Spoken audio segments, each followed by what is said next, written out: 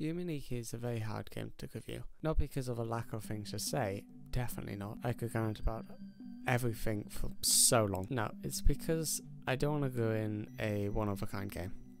So before I start, I'd like to say what this video is. It's basically what I would have wanted to know when I started this game, so that you'll probably enjoy it more since it's hard to play if you don't have the motivation. But if it seems like the type of game that you'd enjoy, I urge you to play it.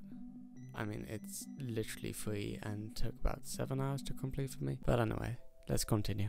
You're first stated explaining how to get into dream mode and back, then another screen tells you about effects and some things about them. And that's it. That's your guide for the entire game. Needless to say, it's an old way of starting things, especially now with explanations, tutorials and hints being the standard of modern gaming.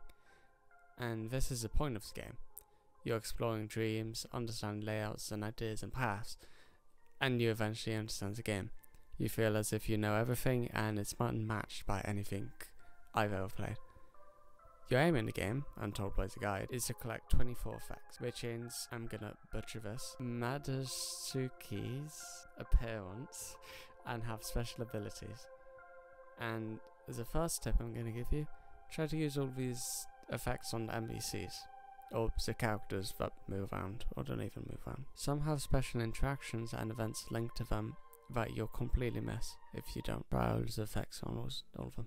You'll be put into a small room with 2 doors at the start, a bed and a console to play on.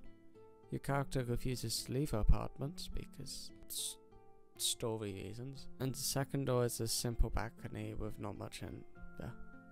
You can also save here by interacting with the desk. Don't do what I did and delete the save accidentally. I hate myself for that. That was 2 hours of gameplay spent on nothing. Don't do that. It's very easy. I'm not that stupid. So to get into the dream, you'll need to, well, sleep in the bed.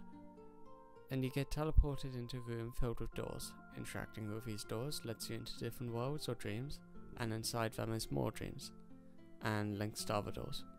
And this is all I'm going to say to explain, because in the end, this is just an experience that I want you to have, and I don't want to spoil anything about it. It's, yeah, as I said earlier, just the exploration of the game is incredible. It's Breath of the Wild. That's an exploration game, but that's like completely different satisfaction from like exploring than this game. This is like uncharted territory, like no help, and it is just really good.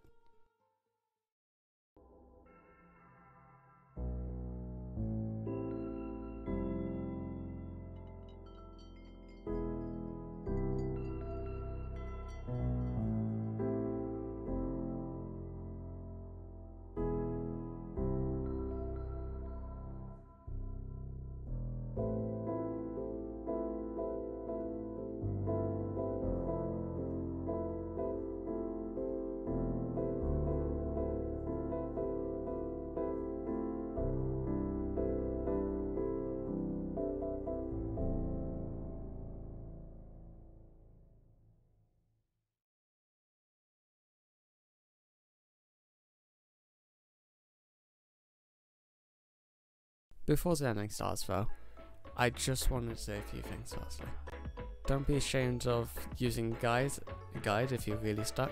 I personally did. I've linked a really good one that I used and another one that can be used after you play this game for like explanation of all the foggy stuff that's not really explained in the game. They are both Steam guides, but still, I mean they're still really good. Oh, and the game's on Steam too. Again, links in the description.